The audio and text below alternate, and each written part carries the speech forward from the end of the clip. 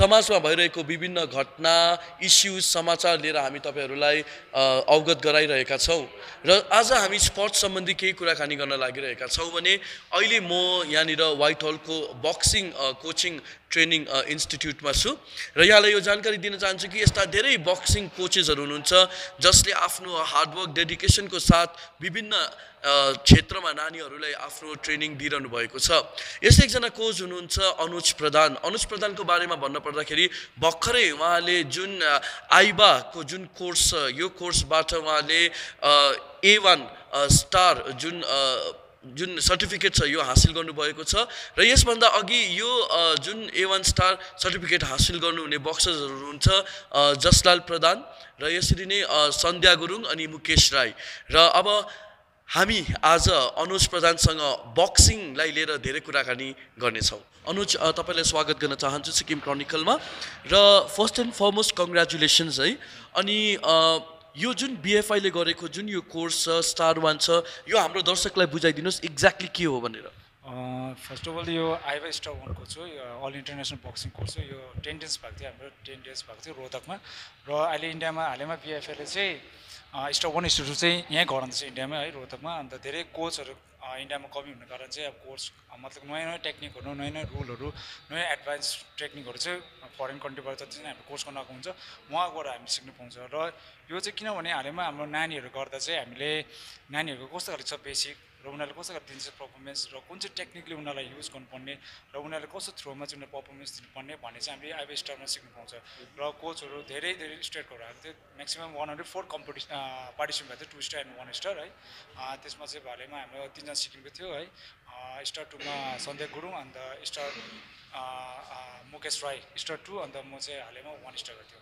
अन्त यो BFI ले चाहिँ हामीलाई चाहिँ धेरै अब भन्दा पनि हामीलाई कोचहरूलाई चाहिँ अलिक मतलब कस्तो खाले रुल कस्तो नानीलाई कति गाइडेन्स गर्नुपर्ने कति टेक्निक लिएर जानुपर्ने भन्ने चाहिँ हामीले चाहिँ यो सिकाउँछ यो कोर्समा चाहिँ। ओके अनि अहिले आएर तपाईँले अब नानीहरूलाई ट्रेनिङ दिइरहनु भएको छ है। अनि कतिजना नानीहरू तपाईँको अन्डरमा हुनुहुन्छ अहिले? मेरो म्याक्सिमम मर्निङ सेसनमा चाहिँ 35 दिनको हुन्छ किनभने मेरोमा प्राइभेट स्कुलमा हुन्छ गभर्मेन्ट स्कुलमा हुन्छ किनभने म 7:30 मा प्राइभेट स्कुललाई छुट्टिन्छु त्यहाँदेखि 8:30 मा गभर्मेन्ट स्कुललाई छिन्छु। त्यहाँदेखि आफ्टर जो डिपार्टमेन्टमा जो काम गर्दैछ सब उनीहरूलाई 9 o'clock अन्त म बेलुका इभिनिङ मेरो 4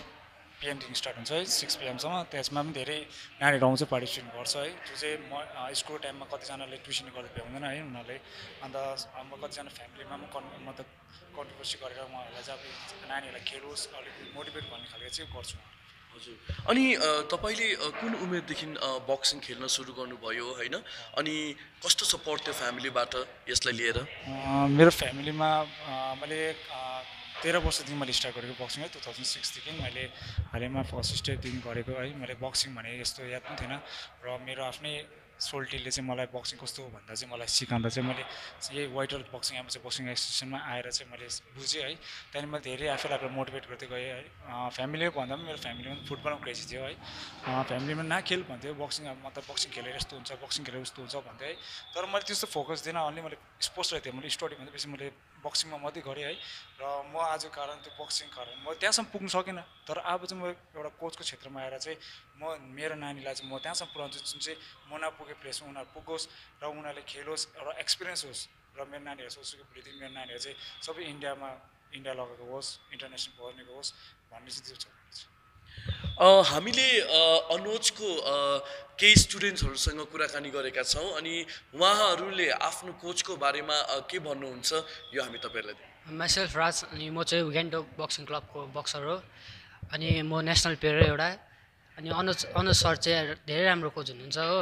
पहिला लास्ट इयर म इस्टोनल खेल्नु जाँदा चाहिँ मैले पर्फर्मेन्स राम्रो नदिन सकेर ब्रोन्ज मेडल मात्रै ल्याएँ। अनि यही 2019 मै जनवरी फेब्रुअरीमै मैले खेल्दाखेरि चाहिँ नेसनलमा चाहिँ राम्रो पर्फर्मेन्स दिएर क्वालिफाई भएँ। अनि अनुसार चाहिँ राम्रो हुनुहुन्छ अनि ट्रेनिङ राम्रो दिनुहुन्छ बिहानै आउनुहुन्छ वर्कआउट हुनुहुन्छ। अन्त मेरो पहिला गेम धेरै राम्रो थियो जिउहरू साह्रै लुते थियो साह्रै गाउँमा लुते भन्थ्यो मलाई हो। अनि अनुसार ट्रेनिङ राम्रो दिएर अहिले जिउहरू राम्रो भएको छ फिट भएको छ मलाई देखेर साथीहरू पनि धेरै बक्सिङ जोइन गरिसकेको छ। मेरो नाम जैन डागर हो अनि म हरियाणाबाट हो। अस्ति मेरो यता आउँदाखेरि सिक्किममा अनुज कोच साहबलाई भेटेको थिएँ यता पापा अनि मेरो त्यहाँदेखि यता प्र्याक्टिस गर्दाखेरि यता हेरेको थिएँ त्यहाँदेखि पापाले भनेको कि यता राम्रो प्र्याक्टिस हुन्छ अनि यता गर अनुजको साहबको बिहाफमा प्र्याक्टिसमा गर्दा गर्दा मैले बिएफआई इस्ट जोन नेसनलमा गोल्ड पनि जितेको थिएँ अनि त्यो पछि मेरो उम्मिद छ कि यो जो आगे जो टुर्नामेन्ट आउँछ त्यसमा म अझै राम्रो गर्न सक्छु thank you hello my name is Praveen Rai होइन अन्त मैले अहिले जिपिसीमा उयो गर्दैछु प्र्याक्टिस गर्दैछु अन्त यता अनुज सर हुनुहुन्छ कोच अन्त अनुज सरसँग के भन्छ ट्रेनिङ गर्दाखेरि क्या अब मेरो डिसिप्लिनहरू डल्लै चेन्ज भएको छ होइन अब म्यानरहरू सबै चेन्ज भएको छ अब यता मजा आउँछ अब होइन सबै खेल्नुको अहिलेसम्म नेसनलहरू खेलेको छैन अब हुँदैछ जुनमा अहिले हार्डवर्क गर्दैछु अब त्यो भइहाल्छ भनेर चाहिँ अलराइट सो हामीले सुन्यौँ है उहाँको स्टुडेन्टले उहाँको बारेमा कस्तो मन्तव्य राख्नुहुँदो रहेछ होइन अनुज एउटा कुरो सोध्न मन पर्यो तपाईँ पनि कुनै समयमा स्टुडेन्ट हुनुहुन्थ्यो नि है अनि कोचको एउटा स्टुडेन्टको लाइफमा अहम भूमिका हुने गर्दछ होइन आफ्नो स्टुडेन्ट्सलाई मोटिभेट गर्नुपर्दछ तपाईँको कोच को हुनुहुन्थ्यो कसरी मोटिभेट गर्नुभयो तपाईँलाई यहाँसम्म पुग्नमा मेरो फर्स्ट अफ अल त मेरो अनोज प्रधान है मेरो आइडल पनि हुनुहुन्छ सर है सिक्किम एमेचर बक्सिङ एसोसिएसनको प्रेसिडेन्ट हुनुहुन्छ ऊ बिएफएको कोचेस एन्ड कमिसनर पनि हुनुहुन्छ है उहाँले चाहिँ धेरै हामीलाई मोटिभेट गर्नुहुन्थ्यो है अन्त सेकेन्ड वाल चाहिँ मेरो सन्देह गुरुङ है जो चाहिँ अब उहाँ सिनियर क्याटेगोरी पनि थियो र उहाँले मलाई बेसिक क्याटेगोरी पनि मलाई सिकाएको है अनि थर्डमा चाहिँ राज सर एन्ड मनोज लिम्बू है उहाँले मलाई बेसिक गरेको उहाँले जहिले भन्थ्यो कि मान्छे बक्सिङ हाम्रो चाहिँ अगाडि बढ्नुपर्छ र बक्सिङ खेलेर चाहिँ हामी यहाँ पुग्नुपर्छ भन्ने उहाँहरूले पुरा मोटिभेट गर्थ्यो कि अब हार्डवर्क गऱ्यो भने चाहिँ अटोमेटिक बनेर जान्छ है जो हार्डवर्क गर्दैन त्यो चाहिँ बन्दिँदैन हार्डवर्क चाहिँ मोस्ट इम्पोर्टेन्ट हो आफ्नो लागि है किन बक्सिङ चाहिँ इन्डिभिजुअल गेम हो जस्तै टिमवर्क गेम होइन है यसमा चाहिँ आफ्नो हासिल गर्नुलाई चाहिँ मैले दिनरात मिहिनेत गर्थेँ है म घरमा मलाई भन्थेँ पनि त्यो म बिहानै उठ्थेँ बिहान उठेर म हिँड्थेँ है 5 यहाँ सिक्किममा बस्दा 5 बजी उठेर हिँड्थेँ बिहानै आएर म आफ्नै सेड्युल गर्थेँ आफ्नै ट्रेनिङ गर्थेँ कोच कति बजी आउँछ होइन टाइममा आयो उनीहरू टक्क कोच आएपछि सेड्युल गराउँथेँ मैले त्यति बेला चाहिँ कोचले कति गाइडनेस गर्नुपर्छ नानीहरूलाई कति हेर्नुपर्ने रहेछ उनीहरू त्यो सेड्युल हिसाबमा चलाउनुपर्छ भन्ने चाहिँ मैले बुझेँ अनि सिक्किममा जब बक्सिङको कुराकानी गर्दछौँ हुनु त अब कन्फिडेन्स मात्र भएर हुँदैन होइन हार्डवर्क मात्र भएर हुँदैन फेसिलिटिज पनि प्रपर हुनु पऱ्यो नि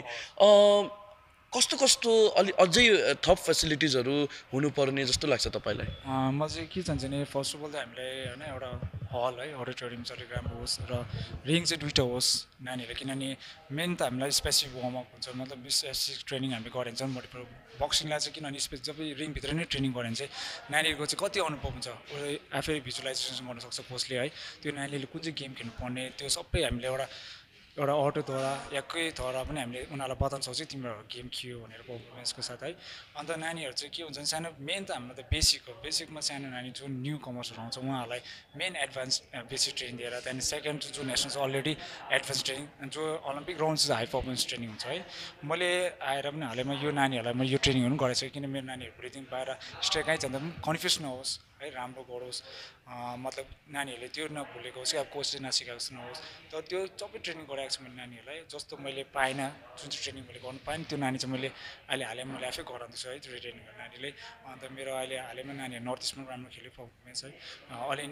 अल इन्भिटेसन गेम कलकत्तामा थियो त्यसमा 2 मेडलिस्ट छ मेरो है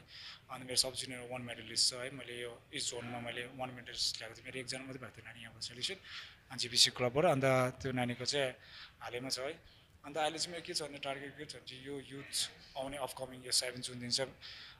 हुँदैछ है उत्तराखण्डमा त्यसमा चाहिँ मेरो नानी चाहिँ अलिक सेलेक्सन भएर चाहिँ नानी चाहिँ च्याम्पियनसिप होस् भन्ने चाहिँ म यो ट्रेनिङहरू गराउँछु अहिलेसम्म सिक्किमबाट इन्टरनेसनल खेल्ने को हुनुहुन्छ इन्टरनेसनल चाहिँ अलरेडी सबैलाई चाहिँ गड इन फादर चाहिँ जसरी पर्दा नै हामीलाई चाहिँ अब जस सर हुनुहुन्छ है उहाँको बाइक अरू हाम्रो इन्टरनेसनल सन्देह गुरु दुईजना मात्रै हजुर ओके सो विच मिन्स अब इन्टरनेसनलमा निकाल्नको लागि चाहिँ जोड गर्नुपर्ने रहेछ कोचहरूले होइन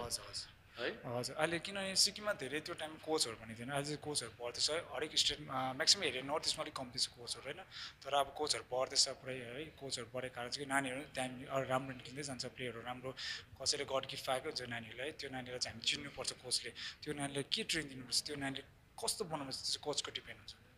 अन्त जति कोच हार्डवर्क गर्छ त्यति त्यो नानी नै हार्डवर्क गर्छ अटोमेटिक त्यो नानी बनेर जान्छ हजुर अनि टोटल सिक्किममा 8वटा क्लब छ अहिले होइन हजुर 8वटा चाहिँ डिस्ट्रिक्ट वाइज अनि 8वटा क्लबमा विभिन्न कोचहरूले ट्रेनिङ दिइरहनु भएको छ हजुर दिएको छ हजुर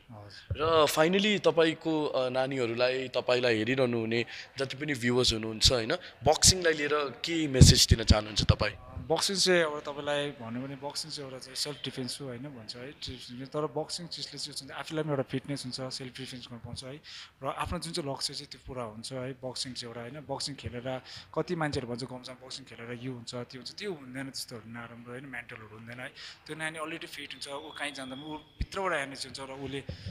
आफ्नो स्ट्यामिना कति छ उसले कति पर्फर्मेन्स दिन्छ उसको टार्गेट त्यहाँ पुगेको छ उसले चाहिँ सिर्फ राउन्ड भन्ने चाहिँ उसले चाहिँ ओलम्पिक राउन्डहरू सोचेको हुन्छ है उसले बक्सिङ खेलेर चाहिँ लाइफ आफ्नो लाइफ चाहिँ बनाउन सक्छ जस्तो लाग्छ मलाई चाहिँ thank you so much Anuj हामीसँग कुराकानी गरिदिनु भएको लागि र उहाँ हुनुहुन्थ्यो बक्सर कोच अनुज प्रधान अनि उहाँसँगको इन्टरेक्सन तपाईँलाई कस्तो लाग्यो मुनि इनबक्समा कमेन्ट गर्न अवश्य पनि नबिर्सिनु होला अन्य स्पोर्ट्स सम्बन्धी पनि यसरी नै हामी तपाईँहरूलाई जानकारी लिएर आउनेछौँ तबसम्मको लागि मेरो सहयोगी दिपेश राईको साथ म निर्मल मङ्गललाई बिदा दिनुहोस्